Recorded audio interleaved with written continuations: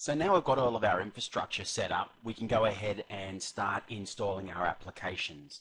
So just to recap, we've installed our virtual server host machine. We've now got a virtual server guest machine that's running Small Business Server 2008. We've got a guest machine that's running Windows Server 2008 R2 and SQL Server 2008. And we've got a guest machine that's running Windows Server 2008 R2, and that's set up to run remote desktop services or terminal services. So what I'm going to do now is I'm going to install SAP Business One, and we're going to do that on our virtual server that's running SQL Server 2008. So I've downloaded SAP Business One 8.81, so I'm using the pre-release version of Business One 8.81, and I've put that on my SQL Server machine. I've just put the folder on my desktop. So I'm going to go and open up that folder, and then I can choose the auto run function.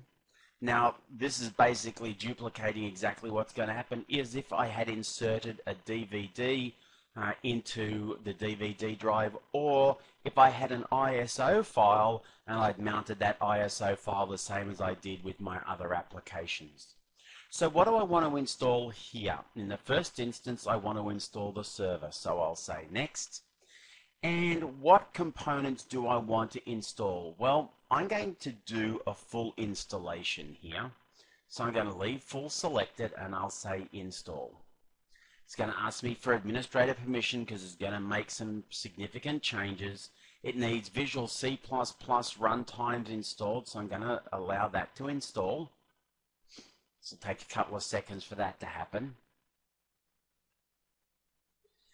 And then once that's started, it goes ahead and loads up the Install Shield wizard for our Business One server tool. So I'll say next. I'll put in my user ID.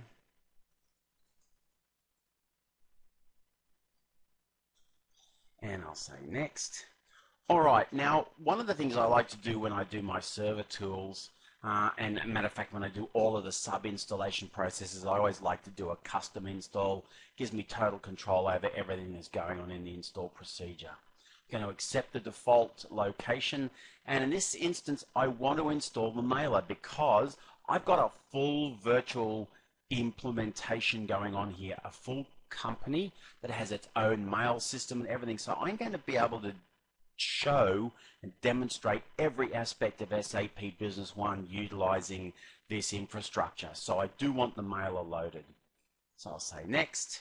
Now it's asking me for my site user. This is the B1 site user that you'll be familiar with. So create a password for the B1 site user and remember what that was, because you're going to need that later, particularly if we decide to install the mobility components as well.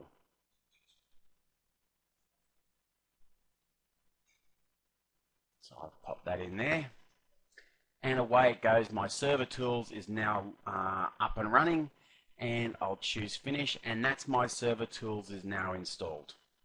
So the next step is going to go in, is going to install the actual server component. So it's going to create my databases and load up all the necessary content for that.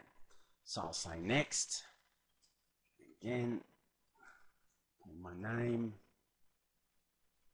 SAP, and I'll say next here, and once again going to do a custom install. I'll say next. I'll leave the default. It's automatically picked up that I am running on SQL Server 2008, which is, as we said, is a supported database platform. So I'll say next.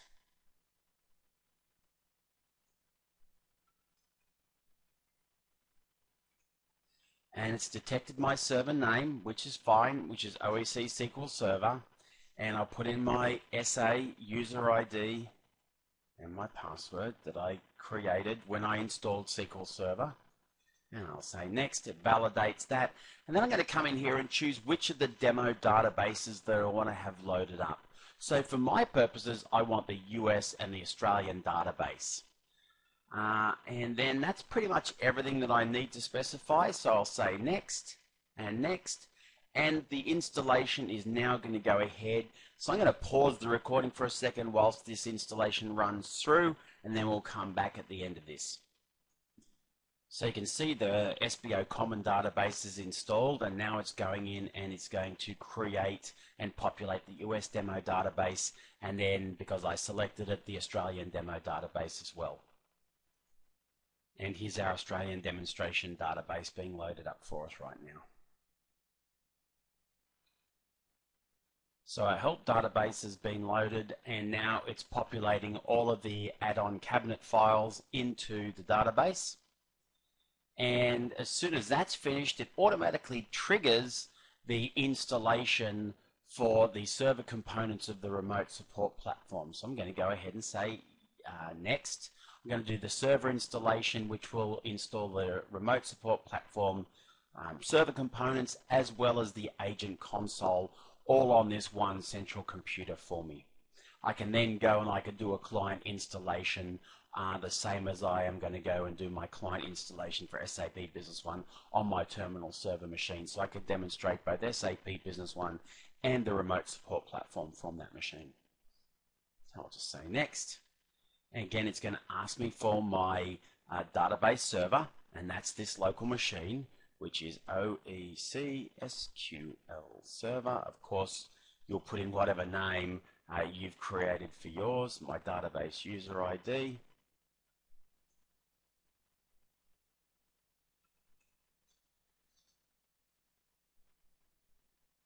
And then I'll also need to go in and I'll say next. Create my admin user password, and I'm just going to keep all of my passwords at the same password just to make things easy for me to remember. And my email address is going to be richard@oeccomputers.com, because again, remember, I own that domain name, so I can use that, and I've got my mail server set up. So this is all going to work exactly as expected, as it would in a live company scenario. And I'll say next, and next.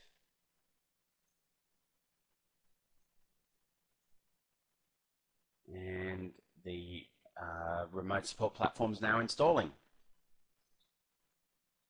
And that's completed. Now I can launch the agent console if I want to, but at this point in time I'm not going to do that. So I'll untick that and say finish.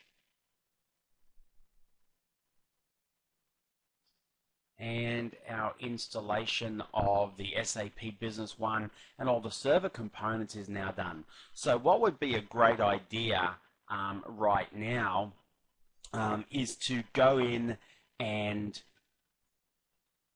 so now that all those components are installed, what I want to do is I want to install the SAP Business One client on my SQL Server machine as well, because I like to have the client installed on the SQL machine. That way I can do all of my testing and everything, all of my upgrading and updating on the SQL machine using a local connection between the client and the server on the same machine, so it's much, much faster. So I can go here and I can say previous. Now I can install the client from the CD, or I'm able to go out to the client installation location that has been created by the server installer and install it from there. In this case, I'm just going to install the client. And which optional components do I want? Well, I want the SDK. I do want the data transfer workbench. And then I can also select the Microsoft Outlook integration add-on as well if I want to. So I'll just select that and I'll say install. Again, administrative permissions required, so it's just prompting me for that. And our Business One client setup routine starts up. I'll say next.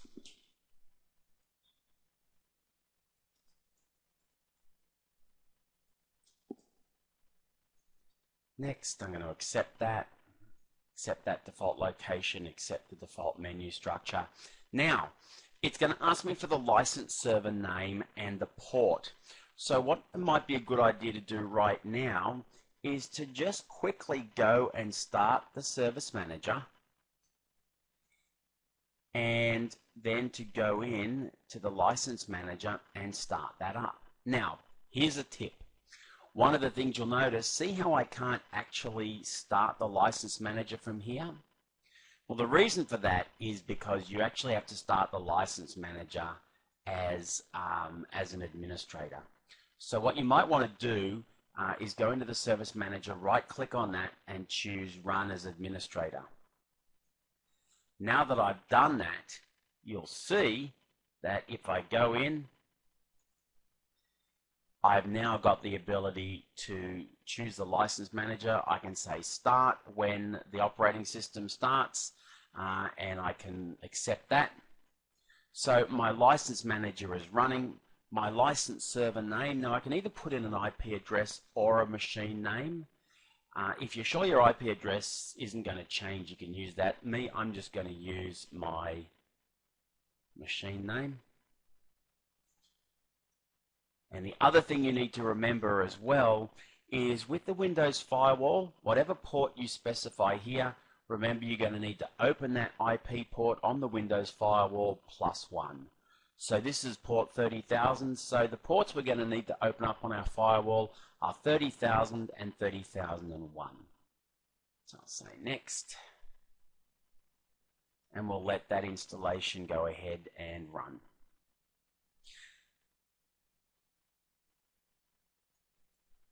So our SDK is installed and now it's going and it's doing the installation for the Business One client. So the business objects components are also now loading up. So this is all of our necessary components for our Crystal Reports runtime and also our Crystal Reports designer. Now you'll probably get a couple of error messages like the one I've got here. It's just telling me that Microsoft Excel is required but not installed. That's okay because I'm not going to run Excel Reporter on my SQL Server, so I can just say okay to that. And my Business One client's now installed, and you can see, there you go, I have my Business One icon on the desktop. So I'll say finish.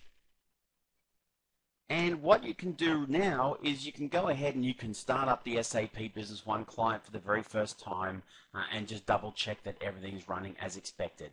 Now you've done that, the best thing to do is to go and generate a license key for SAP Business One for your demonstration installation.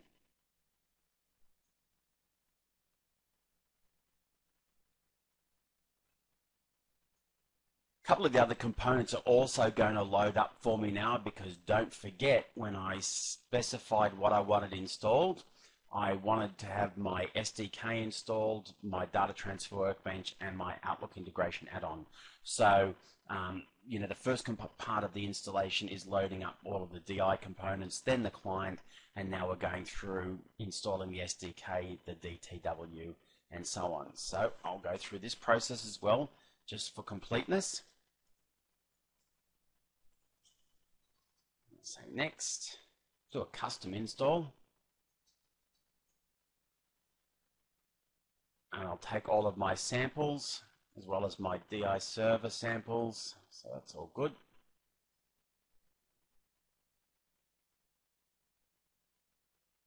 So that's all loaded, so I'll say finish, and now the DTW will load.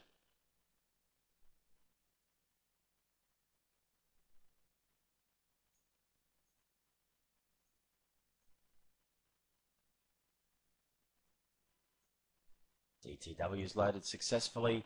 So next component will be my Outlook integration, and this is the Outlook integration standalone setup. Now I've got an error here that's coming up with this, so I'm going to need to debug this error, so I'll come back and let you know exactly what the error was that was causing this to occur. So that's now finished.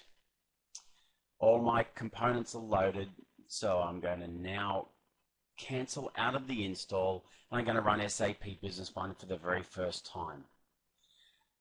But what I'll do is I'll come back and I'll show you that in our next session, when we're going to go through and we're going to install our client on our terminal server machine.